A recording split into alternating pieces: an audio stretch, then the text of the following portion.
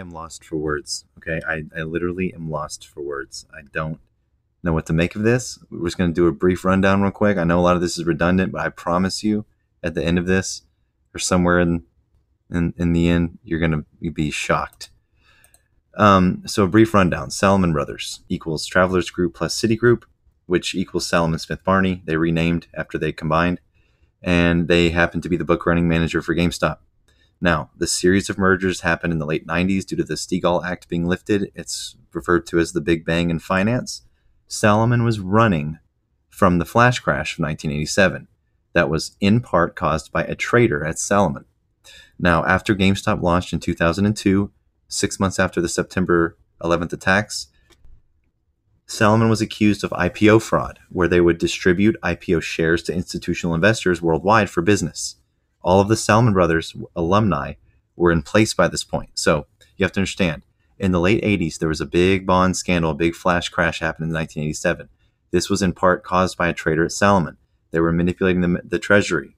Okay, at this time, Salomon Brothers was the biggest bank on Wall Street. Their CEO, his name, was dubbed the King of Wall Street.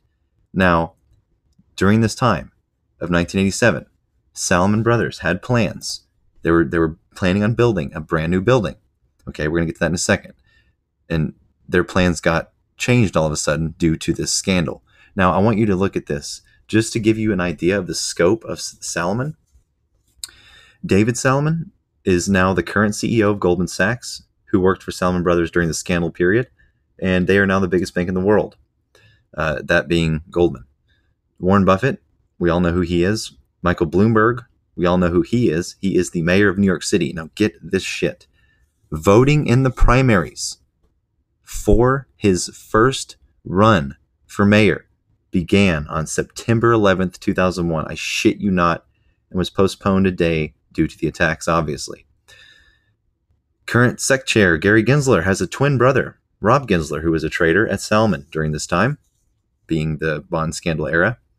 Michael Stockman is now the chief risk officer at MF Global, as well as UBS America. Got there by working at Morgan Stanley after he left Salomon Brothers. John Bass, global head of institutional sales at MF Global. Look, two of them together, two peas in a pod. Got there working at UBS AG, who happens to be the other underwriter for GameStop. Now remember, Michael Stockman, John Bass, both worked at their respective employers after the Salomon period in the late 90s, early 2000s. So keep that in mind. Andrew Stone, after Salomon, went to Prudential. Now unknown. He filed for bankruptcy in 2012. Louis Ranieri, he bought Bank United after leaving Salomon. He recently partnered with Shell Point Partners to offer subprime mortgage lending, and basically was and still is under criticisms for being the brains behind the mortgage bonds that contributed to the 2008 financial crisis. How about that? Other key facts. Salomon Brothers, the Securities and Exchange Commission, the Department of Defense, and the Central Intelligence Agency, as well as American Express, all owned floors of World Trade Center 7, and there are records of renovations being completed in the late 80s, early 90s by Salomon and the SEC by removing entire floors, adding weight to certain areas, and diesel generators on the 5th floor.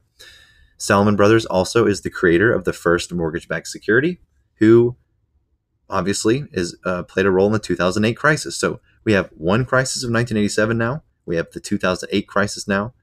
And now we're talking about 9/11. Salomon Brothers has close ties to the Federal Reserve Bank of New York, and they have had these ties for the last 30 years.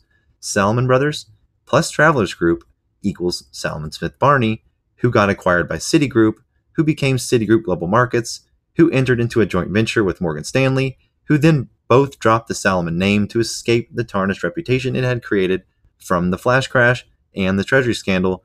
And the reasoning why they did these last joint ventures was due to the IPO fraud that came out, likely due to IPOs underwritten that year, which falls in with GameStop. Remember, all of the mergers and acquisitions were done after the scandal, when the alumni from Salomon had already left and scattered abroad. So they were likely working at places like UBS, places like Morgan Stanley, when they underwrote GameStop. So keep that in mind. Now, 1980s, bond scandal, Salomon, and the flash crash of 1987. Rotenkowski was the traitor accused of basically being the one participating for the Treasury scandal. Much later, a former Salomon alumni admitted this when he was interviewed by CNBC, and we'll look at that in a minute. But basically, right here, to give you a snippet from my last point, in November 1988, Salomon Brothers withdrew suddenly plans to build a large new complex at Columbus Circle in Midtown and agreed to a 20-year lease for the top 19 floors of 7 World Trade Center. The building was extensively renovated in 1989 to accommodate the needs of Salomon Brothers. Most of 3 existing floors were removed as tenants continued to occupy other floors, and more than 350 tons of steel were added to construct 3 double-height trading floors. 9 diesel generators were installed on the 5th floor as part of a backup power station. Essentially, Salomon is constructing a building within a building, and it's an occupied building, which complicates the situation, said a distinct manager of Silverstein Properties.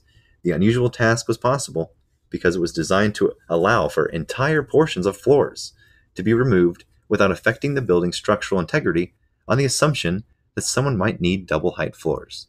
Well, that's a load of bullshit. Sudden change of plans. I'm going to get murdered for this one, by the way.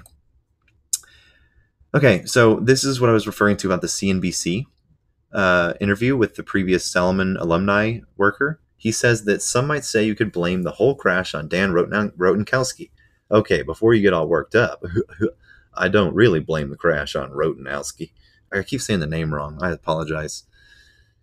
Who chaired the House Means Committee at the time and had spent many years operating the... I did not get that screenshot correct. I'm sorry. You get the point. He was basically saying that he played a very important role of the crash of 1987.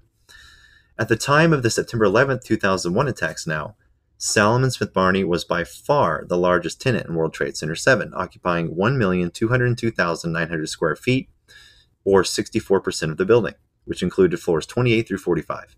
Other major tenants included ITT Hartford Insurance Group, American Express, Bank International, Standard Chartered Bank, and the Securities and Exchange Commission. Smaller tenants included the Internal Revenue Service, Regional Counsel, the United States Secret Service, and the smallest tenants were the New York City Office of Emergency Management, National Association of Insurance Commissioners, Federal Home Loan Bank, First State Management Group Incorporated, Provident Financial Management, and the Immigration and Neutralization Service. The Department of Defense and Central Intelligence Agency shared the 25th floor. So you're telling me the most powerful agencies on the planet didn't see this coming and no one died and they were all prepared for this to happen? I'm not going to get into that tangent, but I want you to see something. It's going to blow your mind. So you want to know how deep this shit goes, everyone? Let's go back to the late 1980s, the Treasury scandal. They had to have gotten punished for this, right? There had to have been some kind of fine or jail time for these people, right? No. They called in Warren Buffett to sweep up the mess while the crooks scattered across the world and are now amongst us this very day and amongst some of the most powerful positions. Oh, the settlement for the scandal? You're going to shit your pants. Mr. Powell, Honorable Jerome H. Powell, I should say.